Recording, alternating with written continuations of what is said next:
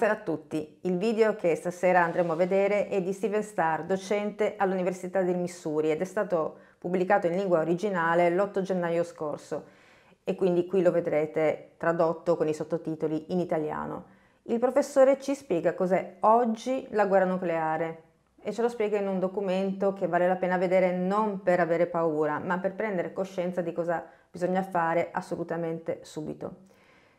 Per più di 2 decenni le amministrazioni presidenziali degli Stati Uniti hanno cresciuto la probabilità di una guerra nucleare contro la Russia. Bill Clinton, per esempio, è stato il primo che ha violato la promessa data dal governo degli Stati Uniti alla Russia di non espandere i confini della NATO a est. Da allora tutti gli accordi raggiunti tra le due superpotenze sono stati costantemente violati da Washington ancor prima del 2014, quando orchestrò la stessa Washington il colpo di Stato in Ucraina. Venendo all'attualità, la democratica Hillary Clinton ha dichiarato che il presidente della Russia è il nuovo Hitler. Il senatore repubblicano Lindsey Graham ha chiesto l'assassinio di Putin. Invece di attenersi agli accordi di Minsk per mantenere la pace in Ucraina, quindi Washington ha usato lo stesso trattato per ingannare Mosca e così prendere tempo mentre costruiva un grande esercito ucraino, come abbiamo visto negli ultimi mesi. Invece di lavorare per creare un patto di sicurezza reciproca, Washington ha scelto di provocare e di ampliare il conflitto in Ucraina con il fine di espandere ulteriormente la NATO alla Finlandia e poi anche alla Svezia, fino ai confini con la Russia. Gli Stati Uniti e la NATO sono ora così pesantemente coinvolti nel conflitto ucraino che la domanda da farsi ora è: cosa farà Washington quando i russi supereranno le difese dell'Ucraina? I soldati statunitensi della NATO correranno ancora in soccorso dell'Ucraina? Perché gli scienziati dicono che mancano 90 secondi a mezzanotte. Potrebbe essere che si sbaglino, però basta un errore, un falso allarme e potrebbe mancare anche un nanosecondo. Solo governi, in questo caso statunitensi ed europei, incompetenti e irresponsabili potrebbero pensare che il loro prestigio in Ucraina giustificasse la guerra nucleare. Perché se i capi di Stato maggiori, i servizi di intelligence, i politici tutti fossero muniti di un minimo di responsabilità, invece di continuare a parlare di attacchi nucleari preventivi, capirebbero che le armi nucleari non ci proteggono, ma al contrario mettono a repentaglio l'esistenza non solo del genere umano, ma del mondo intero. La nuova dottrina militare, che qualche commentatore ha definito della distruzione unilaterale assicurata per distinguerla dalla mutua distruzione assicurata che ci salvò dalla guerra atomica nel corso della guerra fredda, prevede tra gli obiettivi dichiarati non solo la Russia, ma anche e soprattutto la Cina. Ma l'idea che la Russia o la Cina vogliano governarci è folle e proviene evidentemente dal deep state americano, Stati Uniti quindi, perché sono gli unici con al centro della loro agenda l'ideologia dell'egemonia mondiale. Durante il XX secolo i tempi di allerta però della guerra fredda erano più lunghi e la dottrina della mutua distruzione assicurata era considerata un deterrente per un attacco nucleare. Oggi invece le velocità ipersoniche dei missili e la capacità di cambiare imprevedibilmente la traiettoria in volo hanno cambiato il concetto di deterrenza. Non c'è più tempo dunque per capire se l'attacco preventivo è falso o meno, se è un errore o non è un errore. I pianificatori della guerra infinita e quindi anche i pianificatori del PNAC, cioè il Project for a New American Century, quello firmato nel 2000 dal Pentagono e quindi da Donald Rumsfeld, sono responsabili di questo cambiamento e dovrebbero quindi forse anch'essi essere processati per crimini contro l'umanità, se non altro perché hanno fatto finta di dimenticarsi dell'assioma di Bush, che fu anche quello di Reagan, secondo cui il tenore di vita degli americani non è negoziabile. Ora pare che lo sia. Siamo arrivati ad un capolinea. Quindi ciò a cui dovremmo assistere in tutto l'Occidente è ora una campagna per distruggere tutte le armi nucleari. Se vogliamo sopravvivere dobbiamo smettere immediatamente di essere pazzi. E questo è ancora umanamente fattibile. Margherita Furlan per la Casa del Sole TV. Hi, thanks. It's an honor to be here with y'all. I'm going to talk about what a nuclear war is because most Americans have no idea. That hasn't been taught in public schools for decades. I teach a class on nuclear weapons at the University of Missouri, and I get very bright students that come in, and they really have no idea what a nuclear weapon is or what a nuclear war would mean.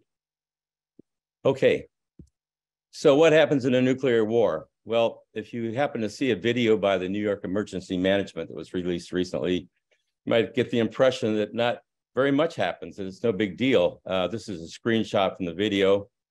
They give you three main instructions. You're supposed to stay inside, well, get inside, stay inside, and then stay tuned for media alerts will tell you when it's safe to come outside.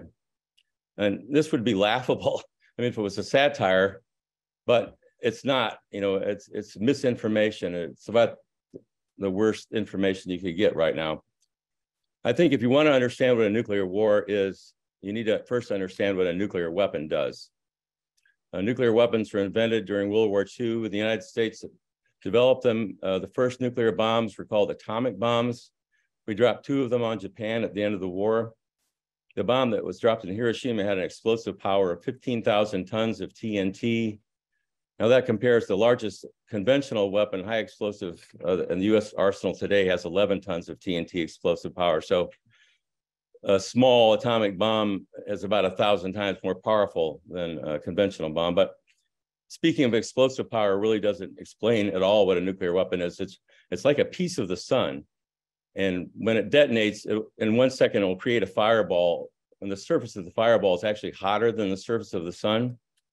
If you happen to be beneath that, you'll be vaporized. This is a photo of a shadow that was left on the pavement at Hiroshima by a person that happened to be unfortunate enough to sitting underneath the bomb when it exploded. But the bomb also, when it emits so much heat that it will set fire over a huge areas. And it creates a nuclear firestorm. A modern nuclear weapon will set fires over tens or hundreds of square miles. These are set simultaneously, and they will coalesce into a gigantic single fire in a matter of tens of minutes. And this fire will have winds blowing in towards the center of hundreds of miles an hour. It's strong enough to uproot trees. Within a few minutes, the air temperatures in the fire zone will reach 400 to 500 degrees Fahrenheit, well above the boiling point of water. And, you know, even if you're in a shelter underground, you're going to be cooked. It'll use all the oxygen up. So anyone that's in a fire zone created by a nuclear firestorm is not going to survive. This is a picture of what Hiroshima looked like before the atomic bomb was detonated. This is what it looked like afterwards, 6 months after the bomb detonated. About 4 square miles were set on fire and created, you know, this massive nuclear firestorm.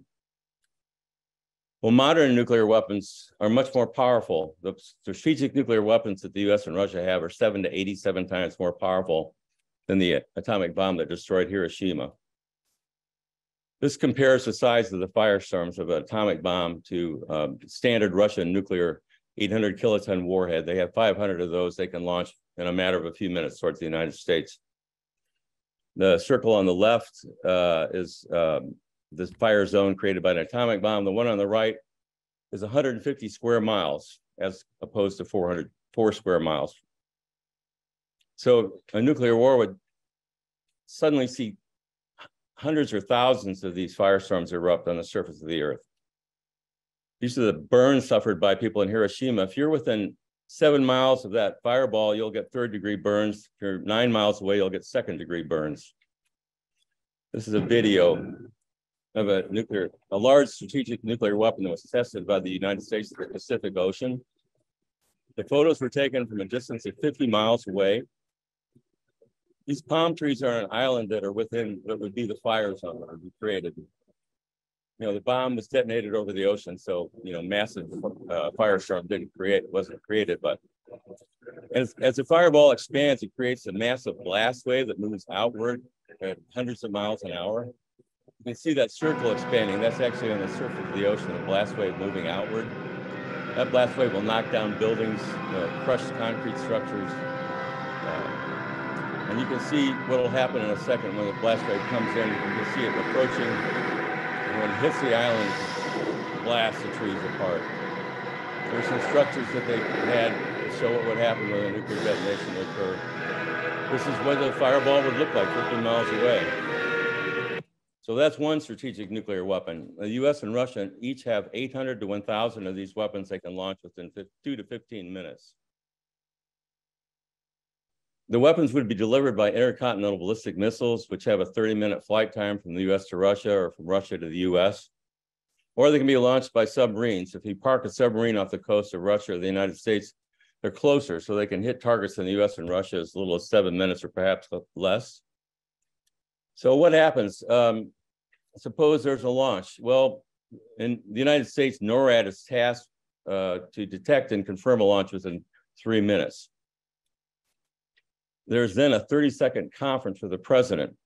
If it's a submarine launched ballistic missile, it's going to hit in 7 minutes, so they don't have very much time. So he's given 30 seconds to decide whether or not to launch a nuclear attack, a retaliatory strike. If he orders a nuclear attack, it takes 2 to 3 minutes to give and transmit the launch order.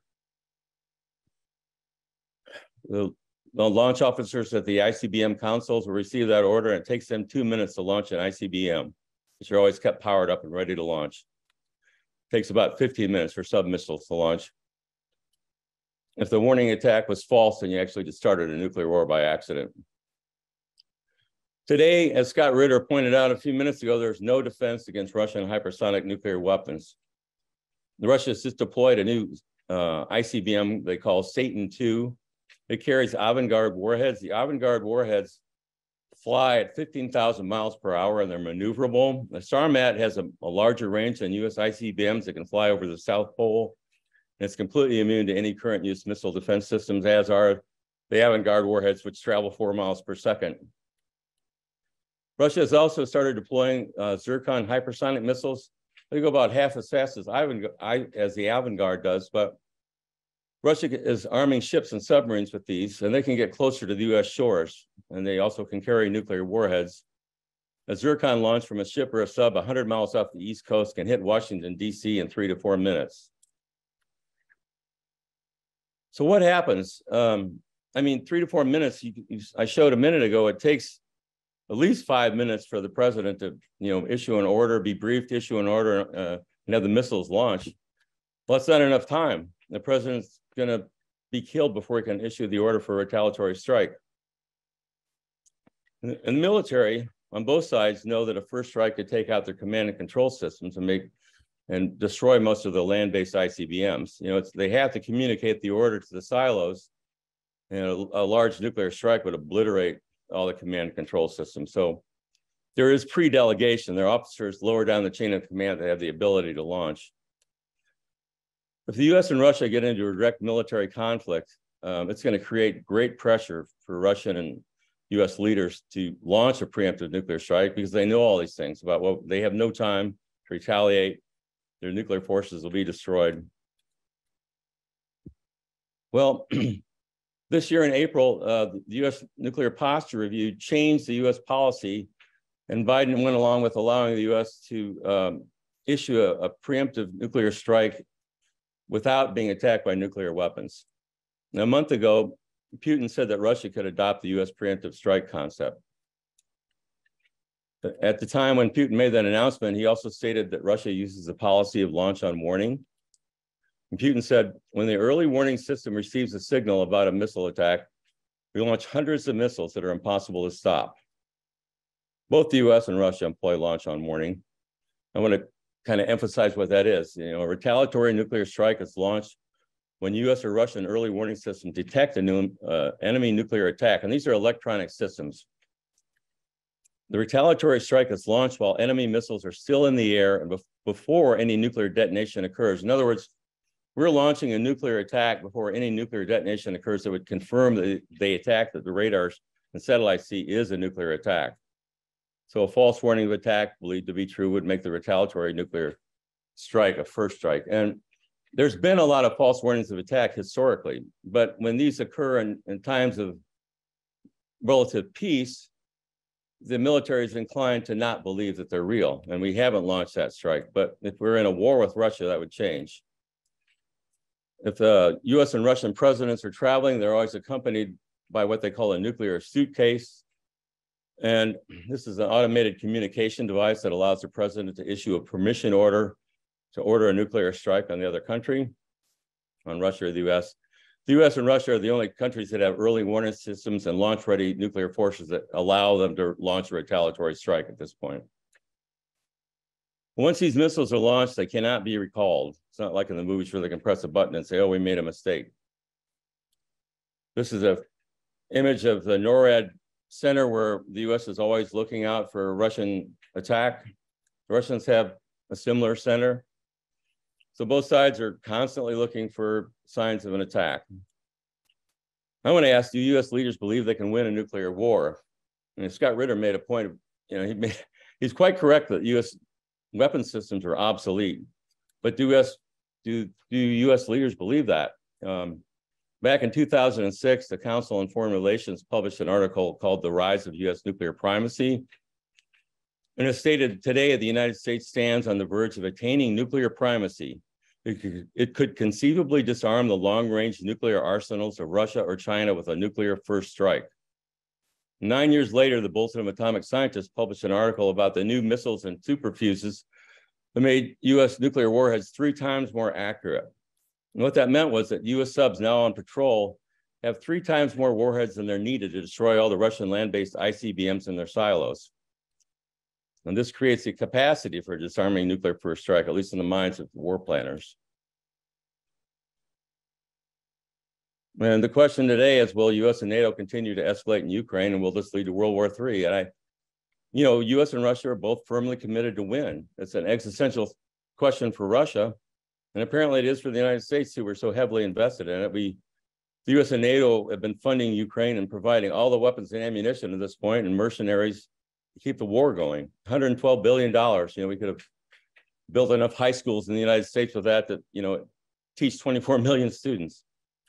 The US provides Ukraine with a satellite and aerial reconnaissance to target Russians. And this recently included drones that were sent to attack a Russian strategic nuclear bomber base that's 400 miles inside of Russia.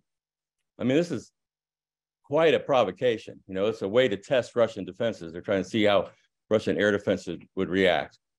It's crazy, Poland is now mobilizing 200,000 troops. Ukraine is just about out of munitions we've been sending them. Ukraine uses Soviet weapon systems, and we've sent about all the weapon systems we can find, the munitions that would be appropriate for the caliber of munitions for their artillery, the missiles they use in the launchers. But NATO's not out of weapons, and Poland's a NATO member. And Poland also has thousands of troops in Ukraine. They've been fighting. They've had over 1,000 killed and wounded. Poland has historical designs on Western Ukraine. And Russia's mobilized more than 300,000 troops recently, and they're preparing, according to Colonel Douglas McGregor, they're preparing a major offensive. What happens if they go in and the Ukrainian army collapses? Will the US and NATO send in troops? So I'm going to show an animation of what would happen with a war that would begin in Ukraine between the US and Russia. The findings, the last part of this video is based on peer-reviewed studies that predict the consequences of long-term environmental consequences of nuclear war, which include nuclear winter. And these studies have been published for more than 16 years in journals, and they haven't been found to have any errors, although the leaders of the United States have basically ignored the findings. They haven't discussed them. So imagine sometime in the next month or two, Russia launches an invasion, NATO sends in troops, and then in retaliation for a US cruise missile strike against Russian forces, Russia fires a missile and sinks a US guided missile cruiser in the Black Sea. The US then decides to use nuclear weapons to sink Russian ships in the Black Sea.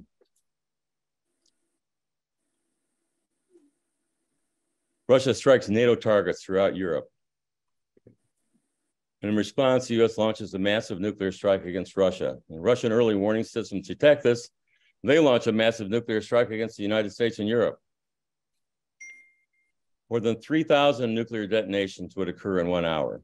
The US and Russia have 4,000 nuclear weapons they can use within an hour's time.